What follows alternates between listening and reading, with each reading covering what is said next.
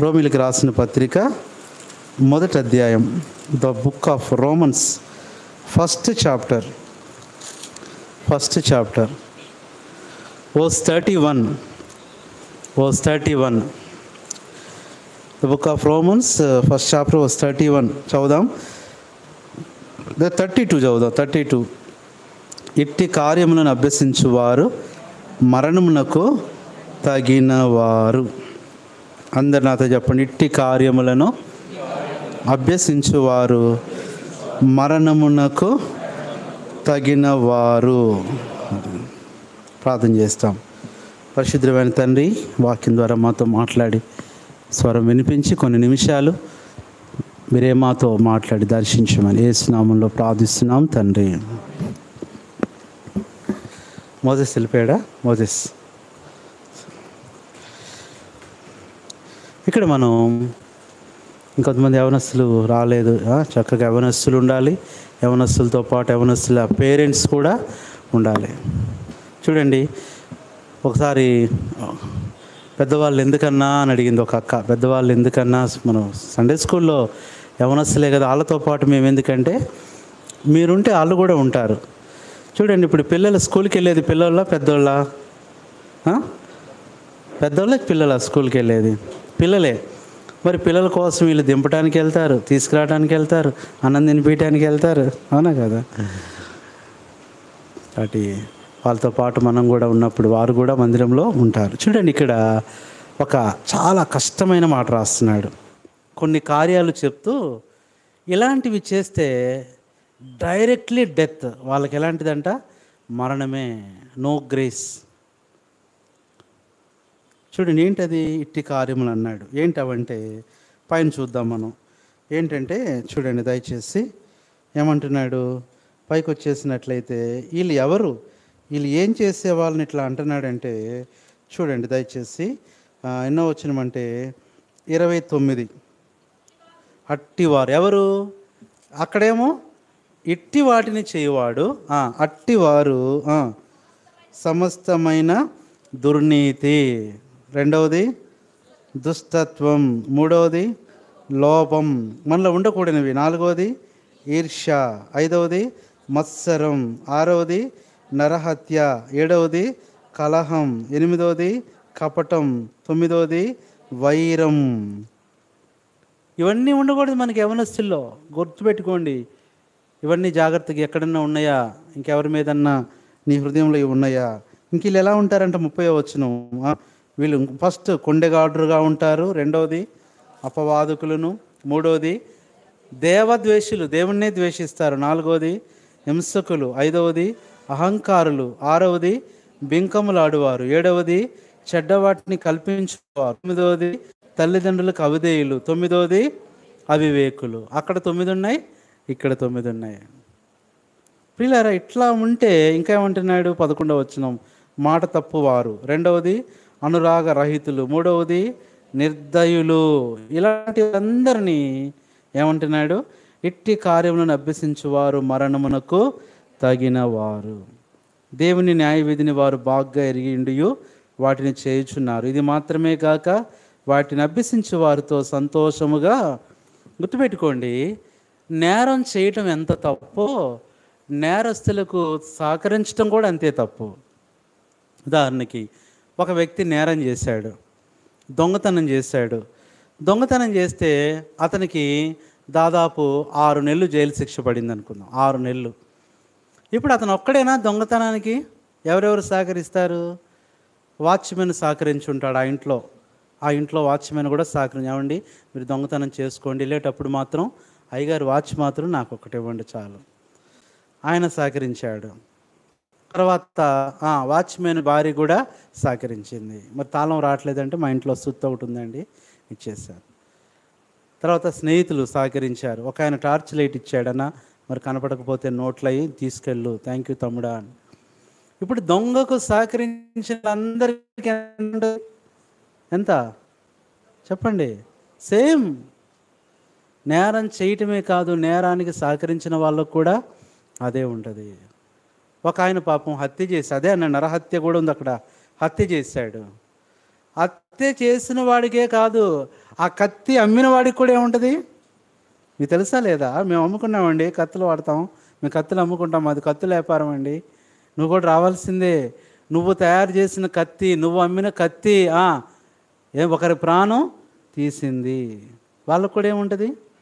శిక్ష. కనుక్కోవద్దా? ఎవరికి ఇస్తున్నావో ఏంటో కనుక్కోవద్దా? ఇవన్నీ లేదండి, కావాలంటే ఇంకో 2 కత్తులు ఫ్రీగా ఇస్తాను, నన్ను వదిలేసేయండి అంటే కుదిరిద్దా? ఇక్కడ ఏంటంటే, నువ్వు ఇలా చేయకూడదు, ఇలా చేసే వాళ్ళతో నువ్వు కలవకూడదు. నీ స్నేహితులు ఇలా చేస్తున్నారు, లోకానుసారంగా తిరుగుతున్నారు, నడుచుకుంటున్నారు, సినిమాలు, డ్యాన్సులు, పాటలు, ఇంకా రకరకాలైనవి. వాళ్ళతో ఏంటంటే కలిసి ఏం చేస్తున్నారంటే వీళ్ళు వాటిని అభ్యసించు వారితో సంతోషముగా సమ్మతించుచున్నారు. మనం అనుకుంటాం, ఎక్కడ నేను భక్తిగా ఉన్నా నా వరకు చాలే, వాళ్ళు ఎలా చేసుకున్నా పర్లేదు అనుకుంటా. కానీ నువ్వు అక్కడ ఉండకూడదు. అందుకని అపహాసకులు కూర్చుండు చోటను అది కూర్చోవద్దు. అరే మీరు చక్కగా మీరు సిగరెట్ తాగండిరా, నేను మాత్రం ఇక్కడ ఉండి బిస్కెట్ తింటానంటే కుదరదు. అక్కడ నువ్వు నీతిమంతుడివా? అది కూడా పొరపాటే. రే మీరు తాగండిరా, నేను విస్కీ ఎన్ని తాగను, మీ దగ్గరే కూర్చుంటా కానీ నేను థమ్సప్ తాగుతా, స్ప్రైట్ తాగుతా అంట.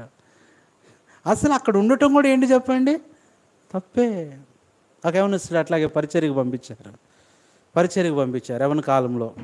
ఈరోజు యవనస్తులు ముందుకు అట్లా పరిచర్యకి, మాకు ఇంటర్ నుంచే పరిచర్య, ఒప్పుకునే వాళ్ళు కాదు, వెళ్ళాలా పరిచర్యకి, వెళ్ళాలా, వాక్యం చెప్పాలా, 3 వర్తమానాలు ఇవ్వాలా. అయితే మేము ఆశగుండేవాళ్ళం. ఇంటర్లో పంపించారు కానీ నేను 7th నుంచే రెడీ అయ్యా. నేను ఎప్పుడు పంపిస్తారా అని.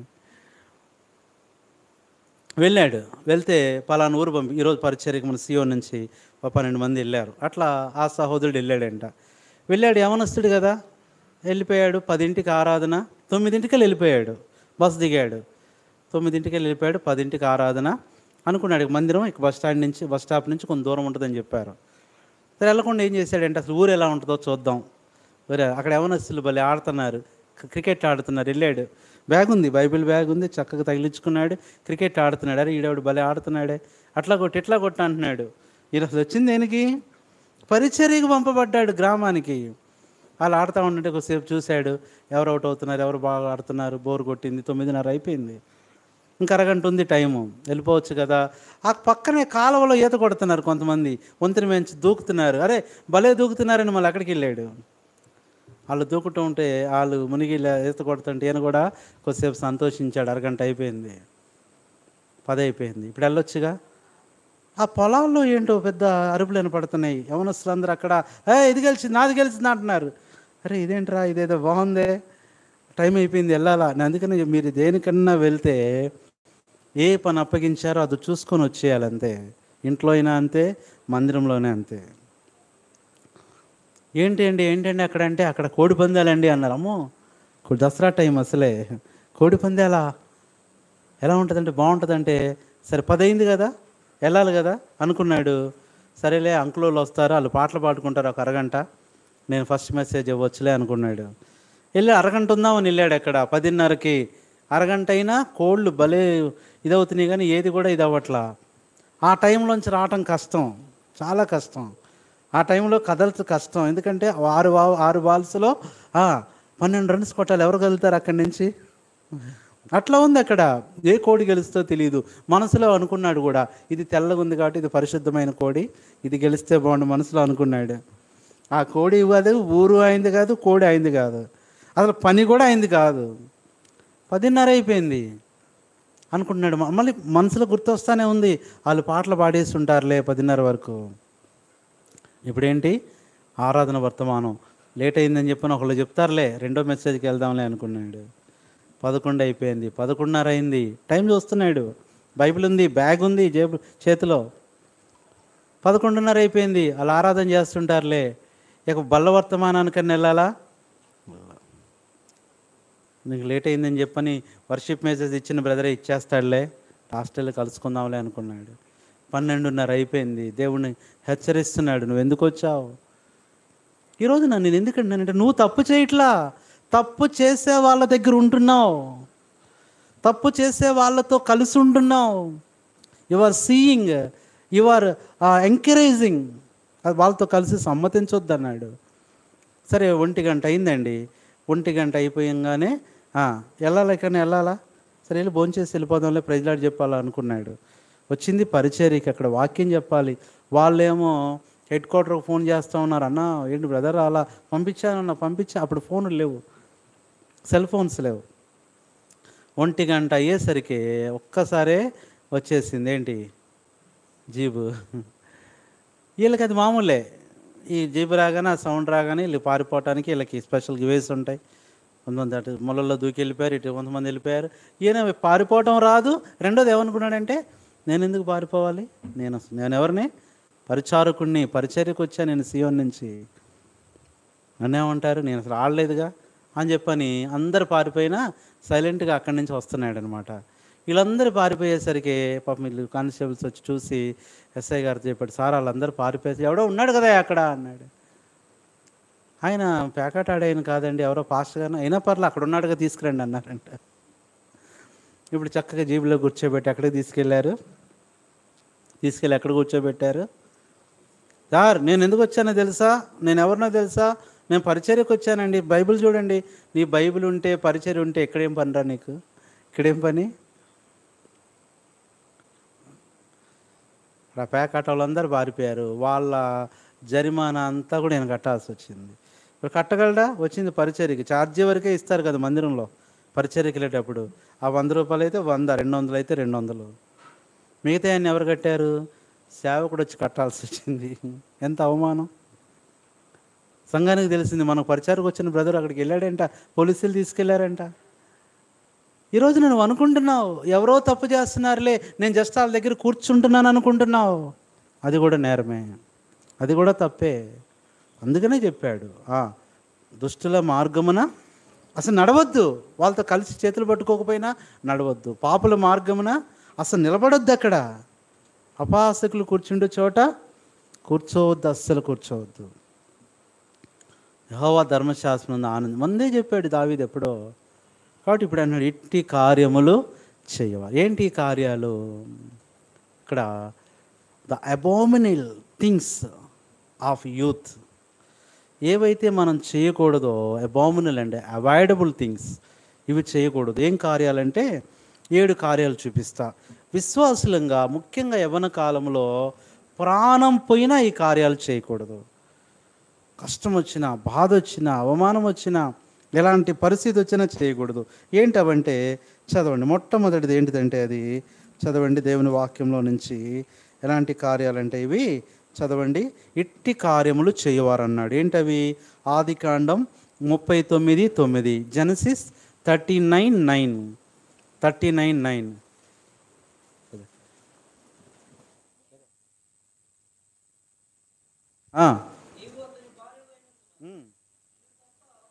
ఒక యవనస్తుడు అంటున్నాడు ఈ మాట,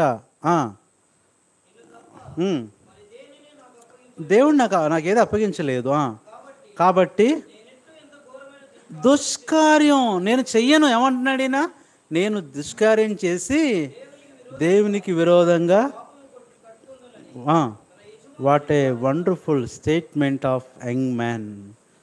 ఏ కార్యం చేయకూడదంటే మనం, there will be so many opportunities in the young age. యవ్వన కాలంలో చాలా పాపం చేయడానికి అవకాశాలు వస్తాయి, కావాలి నీ వెనకాలే అవకాశాలు వస్తాయి, బట్ చేయొద్దు. నువ్వు నిలబడ్డావా, అక్కడ జాగ్రత్తగా ఉన్నావా, దేవుడు నేను దీవిస్తాడు. ఏ కార్యం అంటే మొట్టమొదటిది దుష్కార్యములు చేయకూడదు. ఈరోజు వర్తమానం, ఇట్టి కార్యములు చెయ్యువారు మరణానికి పాత్రులు. ఇట్టి కార్యాల్లో మొదటిది ఏంటి, దుష్కార్యం. రెండవది చూద్దాం, యాకోబు పత్రిక 3:16. Just in 15 minutes 7 points that we should not do against God. James 3:16. ఏలయనగా మత్సరమును అల్లరియు ప్రతి నీచ ఏ కార్యాలు, రెండవది నీచ కార్యాలు. విజయవాడలో కొన్ని సెంటర్స్ ఉన్నాయి, నాకు తెలుసు. ఎందుకంటే నేను ఎక్కువగా డిపార్ట్మెంట్ వాళ్ళతో, ఈ లోకల్ ఎస్ఐలతో ఎక్కువగా నేను ఉండేవాడిని. నేను జాబ్ చేసేటప్పుడు ఒక్కొక్క ఏరియా గాంధీనగర్ ఎస్ఐ గారు ఒక ఆయన ఉండేవాడు. సార్ ఆయన అనేవాడు ఒకటే, గాంధీనగర్ ఐలాపురం సెంటర్ మారితే విజయవాడ అంతా మారిపోద్ది అనేవాడు శ్రీనివాస్ గారు అని. ఇప్పుడు ఆయన తర్వాత ప్రమోషన్ వచ్చి సిఐగా గుంటూరు వెళ్ళారు ఆయన. ఏంటి సార్ అంటే ఆయన చెప్పేవాడు, సార్ ఐలాపురం వెనకాల ఉంటుంది బ్యాచ్. ఏం బ్యాచ్? గంజాయి బ్యాచ్. అదేంటంట గుడుంబా బ్యాచ్ అంట, బ్లేడ్ బ్యాచ్. ఎంత భయంకర! ఇప్పటికి స్టిల్ ఇంకా విజయవాడలో ఇంకా భయంకరమైన బ్యాచ్లు ఉండేవి. మా చిన్నప్పట్లో విజయవాడ అంటేనే కొన్ని ఏరియాలు భయం. ఒక ఆఫీసర్ వచ్చాడు, మామూలు ఆఫీసర్ కాదు, విజయవాడని గడగడలాడించేశాడు ఆయన, వ్యాస్ గారని. ఆ టైంలో దాదాపు మొత్తం ఖాళీ అయిపోయినాయి. వ్యభిచారం అంటే విజయవాడ అప్పట్లో. ఇప్పట్లో విజయవాడ అంటే ఏ వాడ? విద్యల వాడ అంటారు. అప్పుడు విజయవాడ అంటే వ్యభిచార వాడ అంటారు. అంత భయంకరమైన వ్యభిచారం. దానికి మళ్ళీ పెద్ద పెద్ద వాళ్ళ సపోర్టు, అధికారుల అండ. రామా టాకీస్ అని, అలంకార్ టాకీస్ అని, లక్ష్మీ టాకీస్ అని, విజయ్ టాకీస్ అని 4 టాకీసులు ఉంటాయి, 4 సెంటర్స్. ఈజీగా వ్యభిచారం, 10 రూపాయలతో వ్యభిచారం. చిన్నలను పెద్దలను లేదు. వచ్చాడండి ఆఫీసరు, గడగల్లాడించాడండి. అందరు ఏమైపోయారు? గడగల్లాడుతూ వనికి వెళ్ళిపోయారు. ఒక్కొక్క ఆఫీసర్ ఉంటారు కొంతమంది అట్లా. ఆ తర్వాత కాలంలో రౌడీయిజం ఉండేది. రౌడీయిజం, భయంకరమైన రౌడీయిజం. అందుకని రౌడీలు అనగానే ముందు పేరు ఏమొస్తుంది? ఇంటి పేరు బెజవాడ రౌడీలు. బెజవాడ రౌడీలు. ఒక ఆయన వచ్చాడు, ఆఫీసర్ గారి పేరే సురేంద్ర బాబు గారు. ఈ రౌడీ ఆ రౌడీ అని లేదండి, పెద్ద పెద్దోళ్ళను కూడా ఒక స్కూల్ టీచర్ పిల్లల్ని కొట్టినట్టు కొట్టాడు ఆయన. పెద్ద పెద్ద వాళ్ళు, కొంచెం కోటీశ్వర్లు అయ్యి ఉండి రౌడీలుగా చలామణి అవుతున్న వాళ్ళు. అసలు మొహమాటమే లేదు. రౌడీయిజం ఏమైపోయింది? అలాగే ఈ దినాల్లో ఏంటంటే కొన్ని ఇంకా మంచి ఆఫీసర్స్ రావాలి. బ్లేడ్ బ్యాచ్ ఉంది, గంజాయి బ్యాచ్ ఉంది, గుడుంబా బ్యాచ్ అంట, రకరకాల. ఇప్పటికండి యవనస్తులు ఎంత భయంకరంగా పాపంలో ఉన్నారు. వాళ్ళందరి కేర్ ఆఫ్ సెంటర్ ఏంటంటే ఐలాపురం వెనకాల అక్కడ కూర్చొని ఉంటారు యవనస్తులు. అంత భయంకరం. ఆ రోడ్లో వెళ్ళావా, వాళ్ళకు దొరికావా, ఇంకంతే, అయిపోయినట్టే. నువ్వు అయిపోయినట్టే. అంత ఘోరం. నేను ఎందుకు చెప్తున్నానంటే, నువ్వు ఒకవేళ వెళ్ళకపోయినా, ఎందుకు చెప్తున్నా ఇక్కడ, నువ్వేం చేయకపోయినా వెళ్ళి 5 నిమిషాలు వాళ్ళ దగ్గర కూర్చో, అక్కడ కూర్చో. నువ్వు కూడా ఏమైపోతావు? వాళ్ళల్లో పాలివాడు అవుతావు. నీతో పాపం చేయిచ్చేస్తారు. లేదంటే ఆ టైంలో ఎవరన్నా వచ్చినప్పుడు నిన్ను కూడా తీసుకొని వెళ్ళిపోతారు. కాబట్టి ఏ కార్యం చేయకూడదు మనం? ఒకటేంటంటే, నువ్వు ఆ కార్యాలు చేయొద్దు, చేసే వాళ్ళతో కలవద్దు. దైవజనుడు భగత్ సింగ్ గారికి ఇచ్చిన దర్శనం ఎంత గొప్పదో తెలుసా? ఆయన ఒకటే 3 విషయాలండి ఆయన. నీ అవసరాలు ఎవరితో చెప్పొద్దు, నీ అవసరాలను ఎవరిని అడగొద్దు, నువ్వు ఎవరితో కలవద్దు అన్నాడండి. ఎవరితో కలవాలి ఆయన. ప్రత్యేకంగా ఉన్నాడు ఆయన. మనం కూడా అంతే, ఎవరితో కలవద్దు. వాళ్ళు ఎవరైనా వాళ్ళ కోసం ప్రార్థన చేయి అంతే. ఇలారా ఒకసారి ఒక యవనస్తుని పట్టుకొని తీసుకెళ్ళారు. ఫోన్ చేశాడు, అన్నా పట్టుకున్నారన్నా. పట్టుకుని చేశాడు. ఎక్కడ పట్టుకున్నారంటే, చివరికి వాళ్ళ అమ్మ నాన్న వెళ్ళారు స్టేషన్కి. వెళ్తే ఎక్కడ దొరికాడంటే, పలానా చోట, అక్కడంతా వ్యభిచారం జరిగిద్ది, అక్కడ దొరికాడు. ఇప్పుడు ఏమంటారు ఇతన్ని? ఏమని పట్టుకున్నారు? వ్యభిచారం చేసేవాడని. కానీ అలాంటోడు కాదు పాపం. మరి పట్టుకున్నారు. ఎందుకు అక్కడ ఉన్నావంటే, అన్న కరపత్రాలు ఇయటానికి వెళ్ళాను వాళ్ళకి అంటున్నాడు. ఏమి ఇయటానికి వెళ్ళాడు? కరపత్రాలు ఇయటానికి వెళ్ళాడంట. మళ్ళీ ఎవరేమన్నారంటే, ఎవరి పేరు చెప్తాడు? ఖచ్చితంగా సేవకుడి పేరే చెప్తాడు. వాళ్ళకి ఇమ్మన్నామా? ఆ టైంలో వెళ్ళి ఇమ్మన్నామా? ప్రియులారా, మాట్లాడు. వచ్చేస్తాము, 2:30కి బయలుదేరుతాము. కాబట్టి ఏం చేసాము ఏంటంట? ఏ కార్యాలు రాసి పెట్టుకో. అలాంటి కార్యాలు చేయొద్దు. వాళ్ళతో కలిసి నువ్వు సమ్మతించొద్దు. అక్కడి నుంచి వెళ్ళిపో, అంతే. వెళ్ళిపో. మాకు బాగా గుర్తుంది, దేవుని మహిమ గురించి చెప్తున్నాను. మేము స్కూలు ఏకేటీపీ స్కూల్ మాది. అంత భయం ఉండేది కాదు టీచర్స్ అంటే.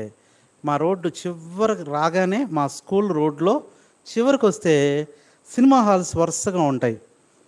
మా స్కూల్ రోడ్లో స్ట్రైట్గా ఉండేది రాధా టాకీస్, పక్కన ఓరోసి, రంభ, మేనక, జయరామ్, రాజ్, యువరాజ్, శైలజ, ఇట్లా అన్నీ ఉంటాయి. మా ఫ్రెండ్స్ ఏం చేసేవాళ్ళంటే, ఎందుకంటే మేము అక్కడి దాకా వెళ్ళేవాళ్ళం, సినిమా హాల్కి వెళ్ళేవాళ్ళం కాదు. మా ఫ్రెండ్స్ ఏమన్నా, రే ఈరోజు క్లాస్ వద్దురా, వెళ్ళిపోదాం పదరా, వెళ్ళిపోదాం, అందరూ వచ్చేవాళ్ళు.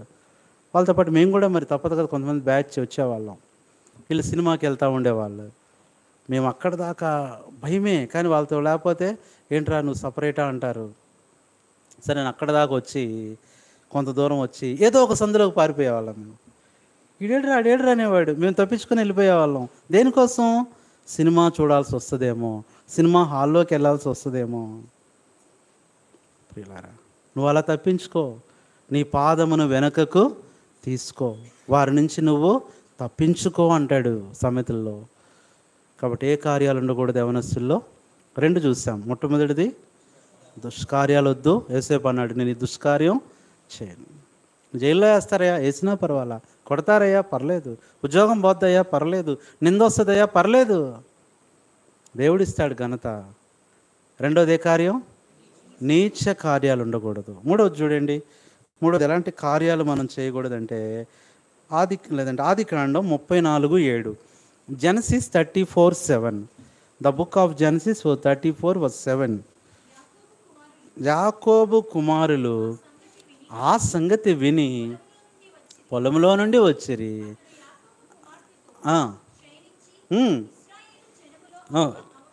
అవమానకరమైన కార్యాలంటే ఏ కార్యాలు ఇవి చెప్పండి?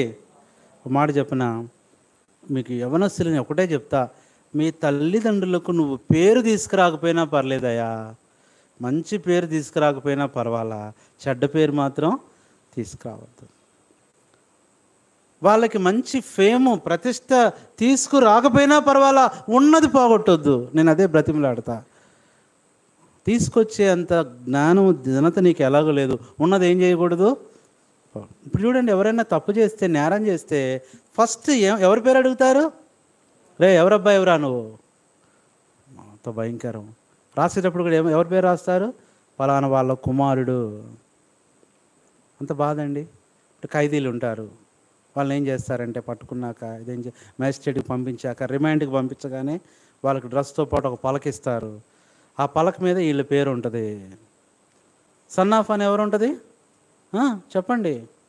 సన్నాఫ్ ఎవరిది ఉంటుంది? వాడి పేరు మళ్ళీ మంచి భక్తి పేరు ఉంటుంది. యోసేపు, కట్టా యోసేపు. సన్నాఫ్ కట్టా లాజరస్. ఎంత భయంకరం అండి. ఉండేది ఎక్కడ? బ్యాప్టిస్ట్ పాలెం. ఎంత భయంకరం, ఎంత భయంకరం అండి, చాలా ఘోరం. ఏ కార్యం ఇది? అవమానం. నీ ఘనత రాకపోయినా పర్లేదు, మీ అమ్మా నాన్నకి అవమానం మాత్రం తేమాక, అవమానం తేమాక దయచేసి. అవమాన కార్యాలు వద్దండి, వద్దు. ఒక పిల్లోడు వాళ్ళ నాన్న అడిగాడు, నాన్న మరి ఎట్లాగా, రే నువ్వు కనుక 10th పాస్ అయితే నీ కాలేజ్కి వెళ్ళటానికి ఏం కొనిస్తా? బైక్. అప్పట్లో హీరో హోండా స్ప్లెండర్ 50,000, 50,000 వస్తే స్ప్లెండర్ వచ్చేస్తుంది. ఇంకో 5,000 వస్తే ప్యాషన్ వచ్చేస్తుంది. ఇంకో 5,000 వేసుకుంటే ప్యాషన్ ప్లస్ వచ్చేస్తుంది. ఇంకొక 5 వేసుకుంటే గ్లామర్ వస్తుంది. ఇవన్నీ బండ్లు ఉన్నాయి కదా. 50,000 పెట్టుకుంటానరా నీకు అన్నాడు. ఓ చాలా సంతోషం నాన్న, చదివాడు, చక్కగా చదివాడు, రాశాడు, ఎట్లా రాశాడో తెలియదు. రిజల్ట్ వచ్చింది, చూసుకున్నాడు, వెంటనే స్వీట్ ప్యాకెట్ కొన్నాడు, ఇంటికి తీసుకెళ్ళిపోయాడు. డాడీ నోరు తెరు, స్వీట్ తిను, రిజల్ట్ వచ్చింది. మమ్మీ తిను, తమ్ముడు తిను, అక్క ఇట్రా, ఆంటీ ఇట్రా, వదినా, అందరికి స్వీట్లు పెట్టాడు. ఏంట్రా సంగతి, రిజల్ట్ వచ్చింది. మరి ఏంటి రిజల్ట్ వస్తే 1-2 స్వీట్లు, ఇన్ని స్వీట్లు పెడుతున్నామంటే, గొప్ప సంగతి ఏంటంటే నాన్నకి 50,000 మిగిలినాయి అన్నాడంట. నాన్నకి 50,000 మిగిలినాయి. ఇది గొప్ప సంగతి కాదా? రూపాయి కాదు, 2 రూపాయలు కాదు, 50,000 మిగిలినాయి మనకి. ఇది ఘనత అవమానమా చెప్పండి? అంటే ఆడేమయ్యాడు? మళ్ళీ 50,000 మిగిలిందని సంతోషంగా చెప్తున్నాడు వాళ్ళ నాన్నకి. 50,000 కాదు, 50 లక్షలు పోయినా బాధపడరు తల్లిదండ్రులు. నువ్వు మంచి స్థితిలో ఉంటే చాలు. కాబట్టి ఏ కార్యాలు ఉండకూడదు? అవమాన కార్యాలు ఉండకూడదు. నాలుగవది, ఇట్టి కార్యములు చేయువారు మరణమునకు పాత్రులు. ఏంటి ఆ కార్యాలు? నాలుగవది మనం చూస్తే ఎజ్రా గ్రంథం 9:14, ద బుక్ ఆఫ్ ఎజ్రా 9:14. అసహ్య కార్యాలు. చాలు, ఏనవదంటే ఇది అసహ్య కార్యాలు అంటే ఏంటి? అసహ్యమైన బట్టలు వేసుకోవటం, అసహ్యమైన పనులు చేయటం, అసహ్యమైన మాటలు మాట్లాడటం. ఇవి మనకు కుదరదండి, కుదరదు. ఇవి మనకు కుదరదు. లోకస్తులకు సరిపోద్ది అంతే, లోకస్తులకు సరిపోద్ది. ఇవి మనకు కుదరవు. We should not do all these things as believers and the children of God. ఏ కార్యాలంటే ఇవి? అసహ్యమైన. లోకానికి ఇష్టం ఉండొచ్చు, కానీ అది ఎవరికి అసహ్యం? దేవునికి అసహ్యం. దేవునికి అసహ్యం. సరే, ఒక టీచర్ గారు పాపం పెద్ద గొడవ అయింది. టీచర్ గారు వస్తుంటే వీళ్ళందరూ కూడా యవనస్తులు ఆ లెక్చరర్ ఆమెకు గొడవ చేసి, అల్లరి చేసి, ఇది చేశారు. ఆ వెంటనే ప్రిన్సిపల్ గారు కంప్లైంట్ ఇచ్చింది. అందరితో ఆగలా, పోలీస్ కంప్లైంట్ ఇచ్చింది. పలానా ఈ సీనియర్ బ్యాచ్ స్టూడెంట్స్ నన్ను ఏం చేశారు, ఇట్లా అన్నారు, అట్లా చేశారు, అట్లా మాట్లాడారు. సరే, ప్రిన్సిపల్ వచ్చాడు, పోలీసులు వచ్చారు, వాళ్ళందరూ నించోబెట్టారు, కోపడ్డారు. ఎందుకురా మేడంని మీరు అట్లా చేశారు, అట్లా అనొచ్చారా? పాపం అది ఆ రోజే కొత్తగా వచ్చింది. పాపం వీళ్ళు అన్న మాట ఏంటో తెలుసా? సార్, ఆమె మాకు మేడంలా కనపడలేదు సార్, ఆమెను మేము మేడం అని అనుకోలేదు సార్, మా మేడమ్స్ ఇలా ఉండరు సార్. ఆమె ఎట్లా వచ్చింది చెప్పండి? కొత్తగా జాబ్ వచ్చింది, జూనియర్ లెక్చరర్, మంచి ఉద్యోగం, గవర్నమెంట్ జాబ్. ఎలా రావాలి కాలేజీకి? Jeans pant, T shirt. ఏం గ్లాసులు అయ్యి? కలజోడు ఏంటది? సన్ గ్లాస్ ఏం కంపెనీ చెప్పండి? అన్నీ బయట పెట్టండి. రెయిన్బోనా? రేవాన్. ఇప్పుడు ఎలా? బ్యాగ్ కూడా మళ్ళీ ఒక బ్యాగ్, అవి షూస్, హెయిర్ అంతా వదిలేసి సగం గాలికి సగం ధూళికి. నువ్వు లెక్చరర్ అంటే ఎవరు నమ్ముతారు? Sir, we respect hour teachers, but we didn't know that she was a teacher. పోలీసులు వెళ్ళిపోతున్నారు, వాళ్ళందరూ వెళ్ళిపోతున్నారు. ప్రిన్సిపల్ కూడా టైం అవుతుంది, వెళ్ళిపోతున్నాడు. సార్ ఏంటి సార్ మీరు, నేను కంప్లైంట్ ఇస్తే మీరు వెళ్ళిపోతున్నారు. వాళ్ళు ఒకటే చెప్పారు, సారీ మేడం, మీరు కూడా మాకు టీచర్లాగా కనపడట్లేదు అన్నారంట. మాకు కూడా మీరు టీచర్లాగా కనబడట్లేదు. దుఃఖపడింది, బాధపడింది. ఎందుకు చెప్తానంటే అసహ్యంగా ఉండదు, మంచిగా ఉండు, మంచి బట్టలు వేసుకో, కొత్త బట్టలు వేసుకో, అన్నీ వాడు, వద్దంట్లా. మీరు ఏం చేసినా ప్రభువు మహిమ కొరకే చేయాలి. ఏం చేసినా ప్రభువుకు మహిమ వస్తుందా రావట్లేదా, నా మాటలను బట్టి, నా ప్రవర్తనను బట్టి అని నువ్వు ఆలోచించాలంతే. ప్రభువుకు మహిమ ఉందా? Okay, you can carry on, you can do that, you can follow. ఎన్ని చూసాము? ఏ కార్యం అంటే ఇది? అసహ్య కార్యాలు మనలో ఉండకూడదు, దేవునికి అసహ్యమైన కార్యాలు. ఐదవది చూడండి, ఐదవది ఏ కార్యాలు మనం చేయకూడదంటే దేవుని బిడ్డలంగా.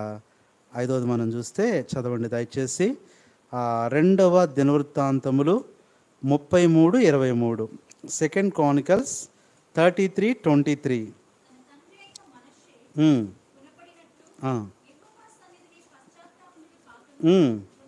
గుణపడకను ఆమోను అంతకంతకు ఏ కార్యాలు చేశాడంటే యవనస్తుడు? ఏ కార్యాలు? ద్రోహ కార్యాలు. ఏంటి ద్రోహం? ద్రోహం ఏంటి? మనం దేవునికి కూడా ఏం చేస్తాం చెప్పండి? ద్రోహం చేస్తాం. ఏంటి ద్రోహం? నువ్వు ప్రార్థన చేయకపోవడం అది ద్రోహమే, దేవునికి ద్రోహం చేస్తావు. ప్రభు ఆశపడ్డాడు, ఈరోజు నా బిడ్డ ఉదయాన్నే లేచి ప్రార్థన చేస్తాడు అనుకున్నాడు, నువ్వు చేయలా, అదేంటది? ద్రోహం. నువ్వు బైబిల్ చదువుతావు అనుకుంటాడు దేవుడు, ఆ రోజు చదవలా, అది ద్రోహం. నువ్వు మందిరానికి వస్తావని ఆశపడ్డాడు ప్రభు, అది ద్రోహం. యవనస్తులు ముఖ్యంగా నేను చెప్తున్నాను, పేరెంట్స్కి చెప్తున్నాను, శనివారం మీ పిల్లల్ని ఇంటికి పరిచర్యకు పంపించండి, మందిరానికి పరిచర్యకు పంపించండి. చక్కగా ఇక్కడ కూర్చొని వాళ్ళు ఏం మాట్లాడుకోరు, అంత టైం కూడా ఉండదు, దేవుని పని చేస్తారు. ఒక్కొక్కరు ఒక పని. శనివారం సాయంత్రం అయ్యేసరికి పంపించండి, నాన్న నువ్వు మందిరంలో పరిచర్యకి వెళ్ళు, నువ్వు దేవుని పని చేయి, దేవుడు నిన్ను దీవిస్తాడు. మొన్న అన్న చెప్తున్నాడు, మా దగ్గరికి వచ్చారు భక్సింగ్ గారితో పరిచర్య చేసిన ఒక పెద్ద ఆయన, ఆ రోజు ఫ్యామిలీ పేరు కూడా పెట్టుకున్నాం మనం. అన్న చెప్తున్నాడు కొన్ని విషయాలు. భక్సింగ్ గారు ఒకరోజు పిలిచారంట, ఇద్దరు బ్రదర్స్ని పిలిచారంట. ఒక బ్రదర్ పంజాబ్ నుంచి, ఒక బ్రదర్ ఏపీ నుంచి, ఇద్దరిని పిలిచాడు. Brothers please come, your ministry for Sunday అన్నాడంట. మీ సండే మినిస్ట్రీ ఏంటో తెలుసా? ఏంటన్నా ఏంటి అన్నాడంట. Come and clean the toilets అన్నాడు. ఏమన్నాడు? టాయిలెట్స్ క్లీన్ చేయండి అని చెప్పి వీళ్ళు వెళ్ళబోతుంటే, please wait, first of all know how to clean the toilets అన్నాడంటే. భక్సింగ్ గారండి, షర్ట్ మడత పెట్టుకున్నాడు, ప్యాంట్ సగం మడత పెట్టుకున్నాడు, వాటర్ తీసుకున్నాడు, యాసిడ్ తీసుకున్నాడు, బ్రష్ తీసుకున్నాడు, పినాయిల్ తీసుకున్నాడు. జస్ట్ ఫాలో అండ్ సీ, నన్ను వెంబడిస్తూ చూడండి, యూ కాంట్ డూ ఎనీథింగ్ అన్నాడండి. వీళ్ళు వెళ్ళారు ఆయనతో పాటు. Plus see look at this అన్నాడండి. ఫస్ట్ ఎలా ఉంది? చాలా డర్టీగా ఉంది. సార్ లుక్ దిస్ అన్నాడంట. దాని మీద యాసిడ్ వేశాడు, బ్రష్తో అంతా తుడిచాడు, నీట్గా కడిగాడు ఒక 5 నిమిషాలు. తర్వాత వాటర్ పోసాడు, తర్వాత ఫినాయిల్ పోసాడు, 10 నిమిషాల్లో అది క్లియర్ అయిపోయింది. నౌ హౌ ఈజ్ ఇట్ అన్నాడంట. Brother very clean, you must do like this అన్నాడంట. అంత గొప్ప దైవజనుడు అండి. చెప్పలా, ఆయన చేసి ఏం చేశాడు? చూపించాడు. సరే ఏమైంది? భక్సింగ్ గారు చెప్పారు, చూపించి వెళ్ళాడు, ఇట్లా చేయండి, ప్రతిదీ ఇట్లా ఇలా క్లీన్ చేయండి అని. ఇప్పుడు ఈ బ్రదర్స్ ఇద్దరు ఉన్నారు. అందులో పంజాబ్ నుంచి వచ్చిన బ్రదర్ అన్నాడంట, బ్రదర్ ఈ పక్కన బ్రదర్తో, brother please take this 100 rupees అన్నాడంట. Please take this 100 rupees, please clean it for me అన్నాడంట. ఇది నా కోసం నువ్వు కడిగేస్తే నీకు 100 రూపాయలు ఇస్తాను అంటే. పరిచయం చేయాలిగా భక్సింగ్ గారు చెప్పింది. నేను కడగలేను, నేను కడిగాను అనుకుంటారన్న, 100 రూపాయలు తీసుకొని కడిగే అన్నాడంట. ఇతను అన్నాడంట, బ్రదర్ ప్లీజ్ వెయిట్ అని రూమ్కి వెళ్ళొచ్చి 200 ఇచ్చి, brother please take this 200 you clean for me అన్నాడంట. నా కోసం నువ్వు కడుగు అన్నాడంట. ఆన్నే మొన్న వచ్చింది మన దగ్గరికి, అంటే సండే ఈవినింగ్, పీటర్ అన్న, ఆయన చెప్తున్నాడు, ఇలా అన్నాను బెనర్జీ నేను. ఇప్పుడు ఆశ్చర్యపోయాడంట. ఆ రోజుల్లో చాలా కాలం, ఇప్పుడు 80sలో అది, మనం పుట్ల. ఇప్పుడు అన్నాడంట, ఓ నీకు ఎట్లా వచ్చినాయి 200 రూపాయలు అన్నాడంట. నువ్వు అంత ధనవంతుడివా, నీ దగ్గర 200 ఉన్నాయంటే చెప్పాడంట. నా దగ్గర మాకు చాలా ఉన్నాయి, చాలా లక్షలు ఉన్నాయి. అప్పుడు అన్నాడంట, అరే ఇన్ని డబ్బున్నా వదులుకొని పరిచర్యకు వస్తారా అని ఆశ్చర్యపోయాడంట ఆ సహోదరుడు. కాబట్టి ఏం చెప్పాలో, చక్కగా యవనస్తులు వచ్చి పరిచర్య చేయండి, అది మీకు దీవెన మీ స్టడీస్లో, తర్వాత మీ యొక్క భవిష్యత్తులో అది ఎంత ఉపయోగపడిద్దో తెలుసా. అంతేనంటే వీలైతే సాటర్డే అంతా ఇక్కడ ఉండండి, పరిచర్య చేసి ప్రార్థన చేసుకోండి, ప్రార్థనలో గడపండి. నాకు తెలిసి మా రక్షణ పొందిన దినాల్లో అటు చదువుకునే టైంలో సాటర్డే ఏ రోజు నిద్రపోయినట్టు మాకు తెలియదు. అసలు నిద్రపోయే టైం ఉండేది కాదు మాకు. అలాగా నీరసం కానీ మళ్ళీ నిద్ర రావటం కానీ అట్లుండేది కాదు. ఆదివారం అంతా మళ్ళీ యాక్టివ్గానే ఉండేవాళ్ళం పరిచర్యలో, దేవుని పనిలో. మీరు పరిచర్యకి రండి యవనస్తులు, సమర్పించుకోండి దేవుని పనిలో, పరిచర్యలో. ఎందుకు ఆ గడ్డ ఎలా ఉంది, ఎందుకు అది ఎలా ఉంది అన్నీ చూడండి, చక్కగా చేయండి. ప్రార్థనాపూర్వకంగా వచ్చి ప్రార్థన చేసుకొని అడగండి సహోదరుని, అన్న నేనేం పని చేయాలా, అక్క నేనేం పని చేయగలను. ఈ కార్యాలు చాలా గొప్పదండి. తల్లిదండ్రులు కూడా ప్రేరేపించి పంపించాలి, అలవాటు చేయాలి. వెళ్ళు నాన్న మందిరంలోకి వెళ్ళి పని చేయి. ఎన్ని చూసాం చెప్పండి? మొట్టమొదటిది దుష్కార్యాలు చేయకూడదు, రెండవది నీచ కార్యాలు, మూడవది అవమాన కార్యాలు, నాలుగవది అసహ్య కార్యాలు, ఐదవది ద్రోహ కార్యాలు. ఆరోజు చూద్దాం. ఆరోజు మనం చూస్తే దుర్నీతి కార్యాలు. 141వ కీర్తన 4వ వచనం, సామ్ నెంబర్ 141 వర్స్ 4, 141:4.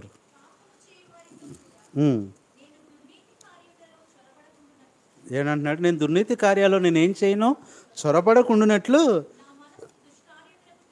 అది ఏం చేయడంటే తన మనస్సుని మనం చెప్పండి, మనం చెయ్యం, కానీ ఏం చేస్తాం, చేసే వాళ్ళని చూస్తాం.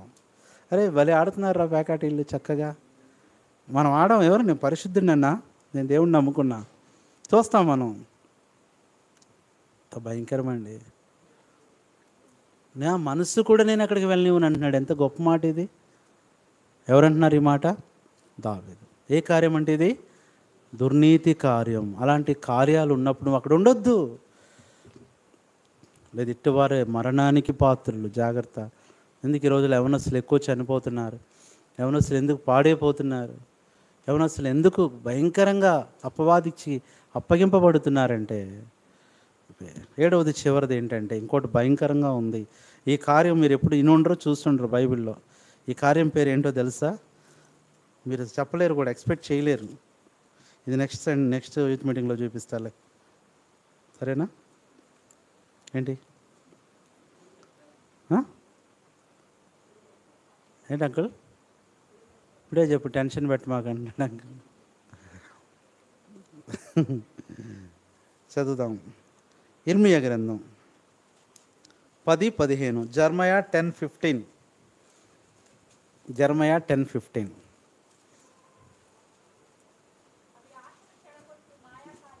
అది ఏంటి? ఏ కార్యాలు? అందరు చెప్పండి.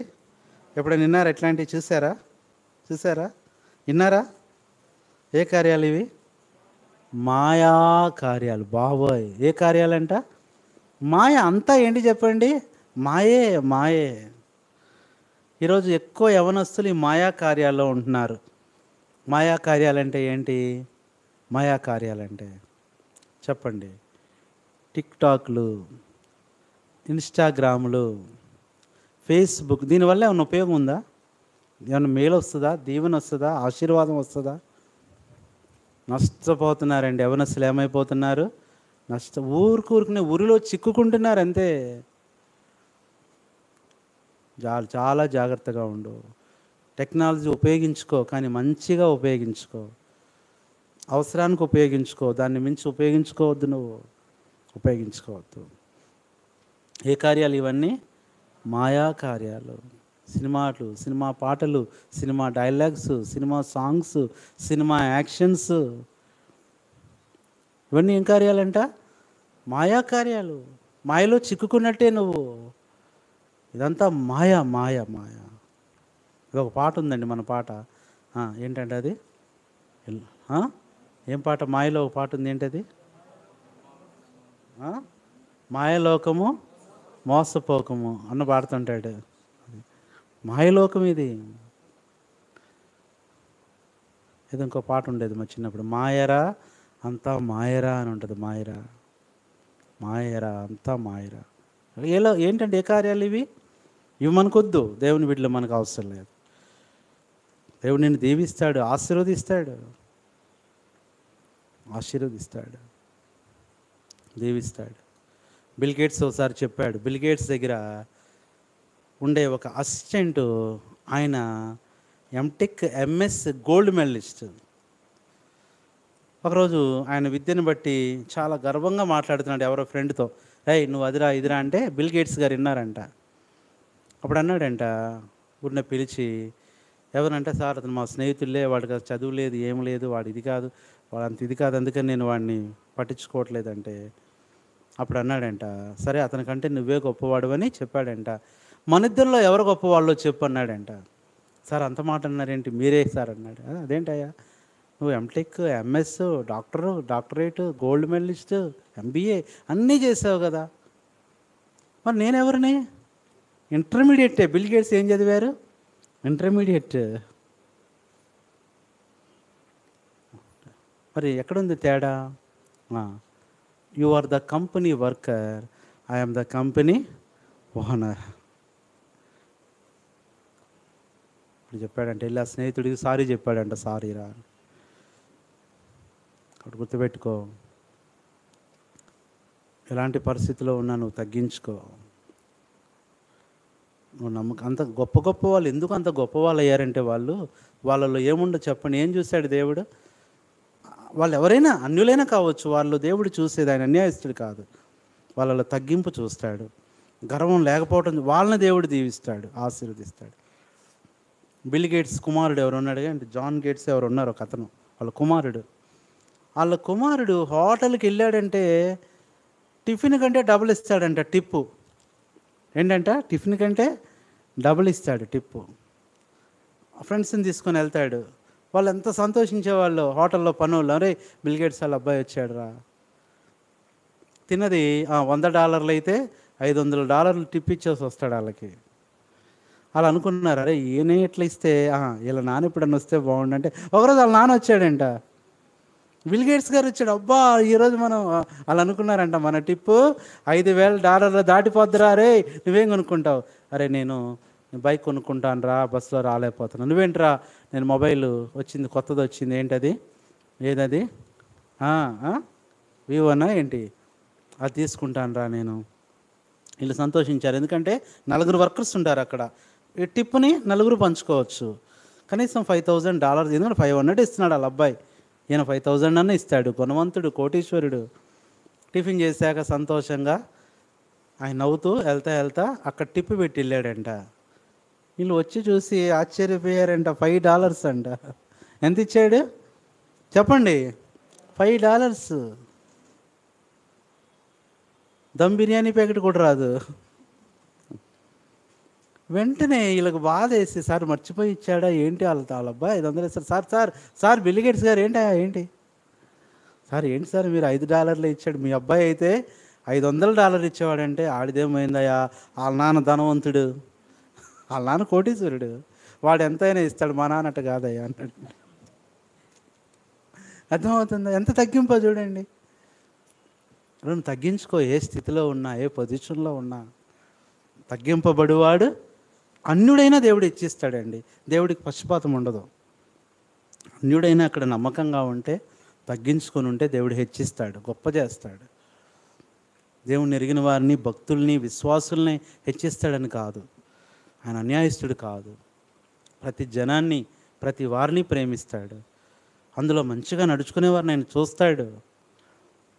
కాబట్టి 7వది ఏంటంటే, ఈ కార్యాలు మనలో ఉండకూడదు. చెప్పండి. మొట్టమొదటి ఏ కార్యం ఉండకూడదు? దుష్కార్యాలు వద్దు మనకి. 2వది నీచ కార్యాలు వద్దు. 3వది అవమాన కార్యాలు. 4వది అసహ్య కార్యాలు. 5వది అరుణ్ ఎవరు వచ్చారు చూడండి. ఏ కార్యాలు? ద్రోహ కార్యాలు. తర్వాత దుర్నీతి కార్యాలు. తర్వాత మాయా. ఏ కార్యాలు అంటే ఇవి? 7 కార్యాలు. ఇవి వద్దండి, ఇవి వద్దు. ఉదయం చూసాం ఏ కార్యాలు చేయాలని చూసాం. బల్ల దగ్గర చెప్తారా? ఏ కార్యం? మంచి కార్యం చేయాలి. 2వది నీతి కార్యం. 3వది విశ్వాస కార్యం. 4వది ప్రేమ కార్యం. 5వది ధర్మ కార్యములు. 6వది శ్రేష్టమైన కార్యములు. 7వది ప్రభు కార్యాలు. అవి చేయకూడదు, అవి చేయాలి. ఇవి చేయకూడదు. ఇవి చేస్తే ఎట్లా అంట? ఆ మాట చదివి ప్రార్థన చేసుకుందాం. రోమా ఇందా చదువుకున్న మాట చదివి ప్రార్థన చేసుకుందాం. రోమా 1:32 అందరం చదువుదాం. 32 ఇట్టి కార్యములను అభ్యసించువారు మరణమునకు తగినవారు అను దేవుని న్యాయవిధిని వారు బాగా ఎరిగి ఉండి వాటిని చేయుచున్నారు. ఇది మాత్రమే గాక వాటిని అభ్యసించే వారితో సంతోషముగా. ఈరోజు వద్దు, don't do and don't approve. వాళ్ళు కనీసం వాళ్ళు చేసే వాటిని అప్రూవ్ చేయొద్దు. తొలగిపో. దేవుని కొరకు నమ్మకంగా నిలబడు. ప్రభు నిన్ను దీవిస్తాడు. ప్రార్థన చేసుకుందాం. అంతేకాదు దేవుని బిడ్డ, నీ జీవితంలో ప్రతిరోజు జరగాల్సిన కార్యమే సిలువ కార్యం, రక్షణ కార్యం, సువార్త కార్యం. ప్రభు కొరకు అలా చేయి. ప్రభు నిన్నెంతో దీవించి ఆశీర్వదించేవాడుగా ఉంటాడు. ప్రార్థన చేసుకుందాము.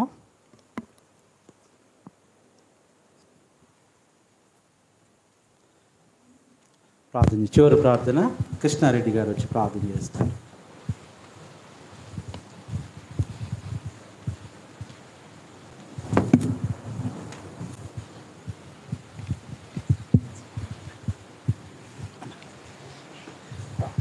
ప్రేమ కలిగిన మా తండ్రి, కృపా సత్య సంపూర్ణుడా, అత్యున్న సింహాసనంపై ఆసీనుడమైన గొప్ప దేవ, యేసుక్రీస్తు ప్రభా, మీ బంగారు పాదములు కోట్ల స్తుతులు, కోట్లాది వందనాలు చెల్లించుకుంటున్నాం తండ్రి. ఈ ప్రభు దినాన ఉదయకాలం నుండి ఇప్పటి వరకు మీ సన్నిధి సహవాసం తోడుగా ఉంచి మీ ముఖాంతిని మా మీద ప్రకాశింపచేసి ప్రభా తండ్రి, ఈ మందిరాన్ని మీ తేజ మహిమతో నింపి ప్రభా తండ్రి, మీరు మా మధ్య ఉండి ఎన్నో విషయాలు మాకు నేర్పుతున్నందుకై మీకు వందనాలు చెల్లించుకుంటున్నాం ప్రభా.